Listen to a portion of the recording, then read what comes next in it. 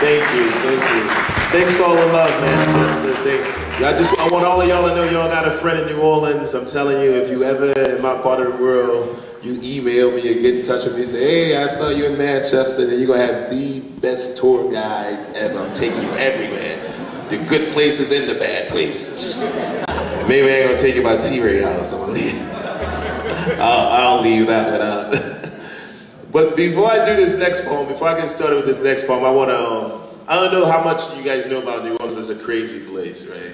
And if you get there, you'll be like, wow, this place is really different. If you know the history of New Orleans and you know that it had no choice but to be different. And it's because of all of the different influences that came there, right? Like most people just think of the French. But like Greville and I, we know the guy who wrote this book called The World That Made New Orleans, Ned Sublette. And he said that it was really the Spanish that gave it government, gave it structure.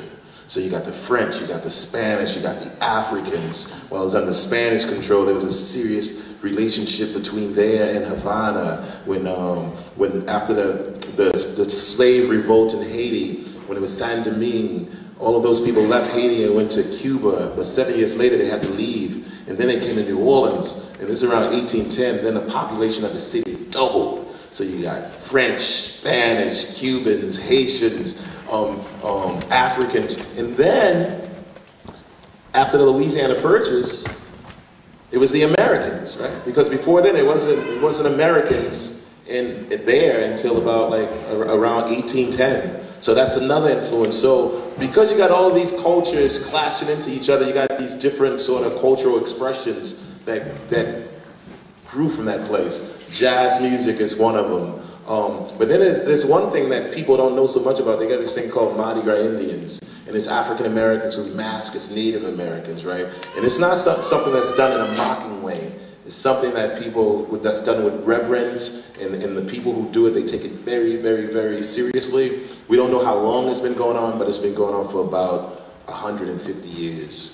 And so, like, we're gonna try to do this right here, just to give you a little idea of how it is, but you know, you gotta be like on 2nd and Drive Street in New Orleans, like right before Mardi Gras, a place that's like packed and everybody's sweaty and singing and chanting, and so here's one of the popular ones we do. And my Manchester band, they're gonna help me out a little bit.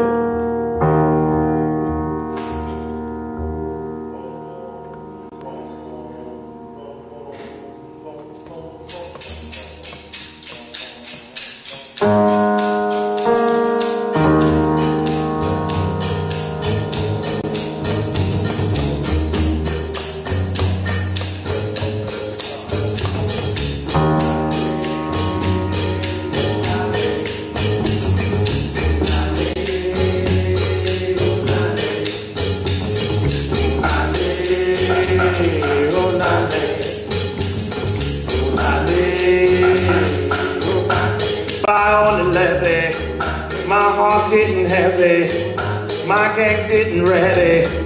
Little boy, is you ready? Throw it in the ground. Dance all around. Dance all around. Alligator go. Snake up the wall. Go the other way. Spider on it.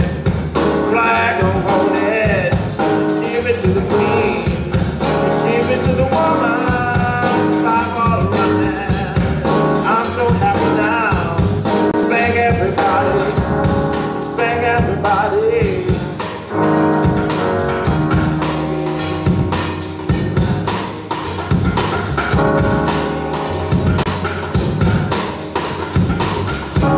We live in a semi-tropical valley surrounded by liquid mountains, splashing above our heads, held back by flood walls and levees.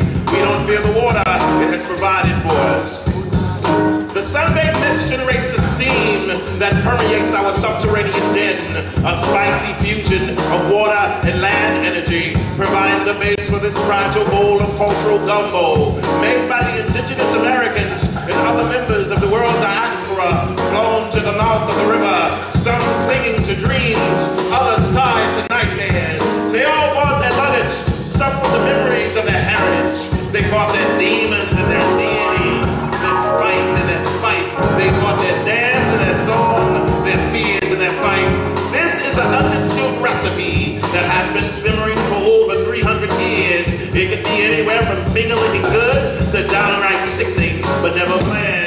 don't fear the water, we must coexist with it. The usual slant on living is inverted. Across from Jackson Square, the Mississippi flows north and downstream concurrently. Cuche Male! That's what the Indians say. We're gonna find us the prettiest big chief on St. Joseph Day. And I love it when you call my Indian friend. African Americans masking as Native Americans on an Italian American holiday. We go two-way, pocky way, we go who not native.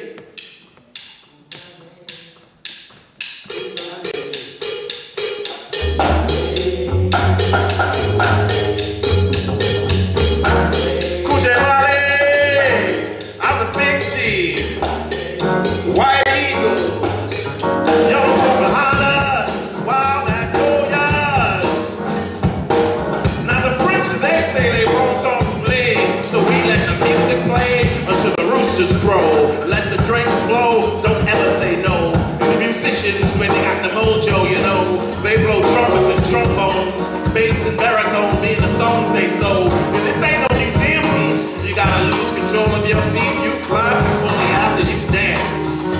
An eclectic assembly of steeples, drafted over 3 centuries, stand erect on the neighborhood skyline, overlooking the crescent like guardians of the flame, by acknowledging the gods, beseeching them to forgive us of our sins, because even when we forget to care, in the city that cared for God, we got grace and mercy all over us. The hot air is thick like cold molasses, cotton sticks to skin. Each moment is ripe with the possibilities found in spontaneity, as magic is fermented beneath the eyelid of night.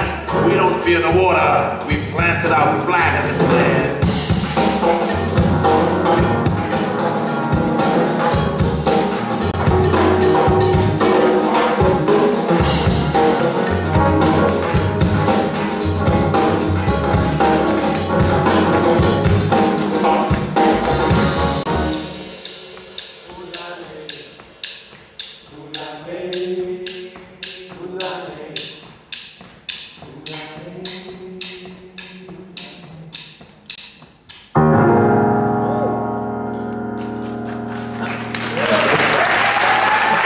Thanks a lot.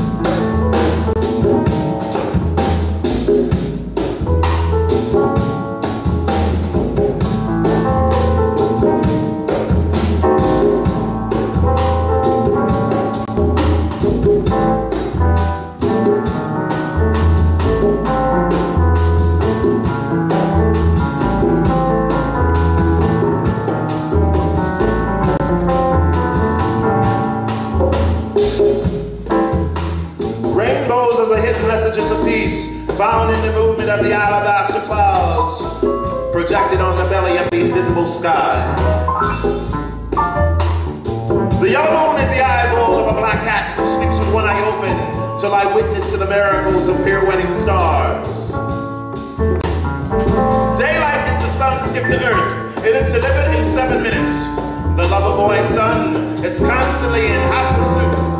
Plotted, the earth occasionally trembles. Mountains are subsequent goosebumps. Trees are mostly temperamental. Sometimes they seem to go with the wind. Other times they stand silent, stoic, and still. Oak trees like to stand with this attitude, like they're the royalty in the tree world. But their outstretched branches can't mask their surrender to something more majestic than they. Rain is liquid confetti. Mother Nature made New Orleans in its own image. There's always a reason to party, and sometimes the party can get out of hand. Thunder and lightning, it's too much testosterone at the party. Give me some, Lawrence, give me some, baby.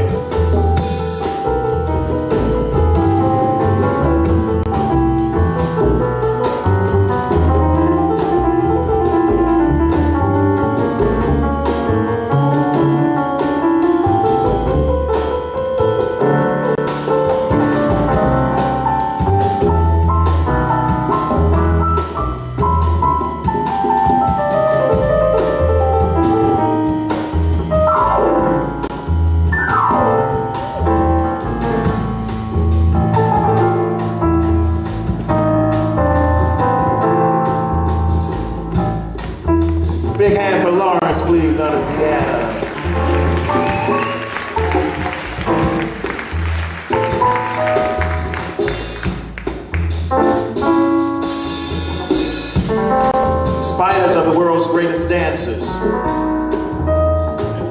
One spider can execute a singular dance move that would require the legs of 4 men. Spider webs are coded dance patterns. Some sneaky hieroglyphics expert probably decoded a spider web to figure out how to do the boogaloo. Since they've never been given credit, spiders have been pissed ever since. Humans have arachnophobia, the fear of spiders. Spiders have humophobia, the fear of two-legged plagiarists.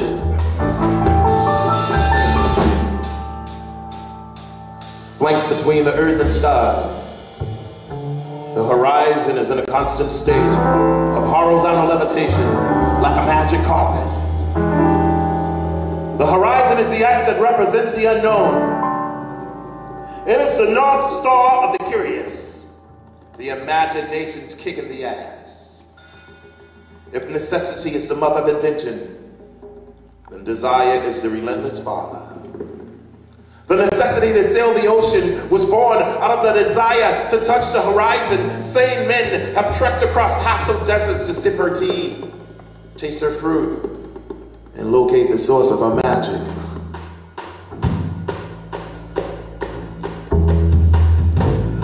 A flock of robin were the first to paint the town red. From the moment the great watchmaker glued on his first set of feathers, birds have been composing a soundtrack of the world. They articulate melodies of liberation. They flap their wings and ride the back of the wind. They're the freest amongst us. They have no songs of war, and they never sing the blues.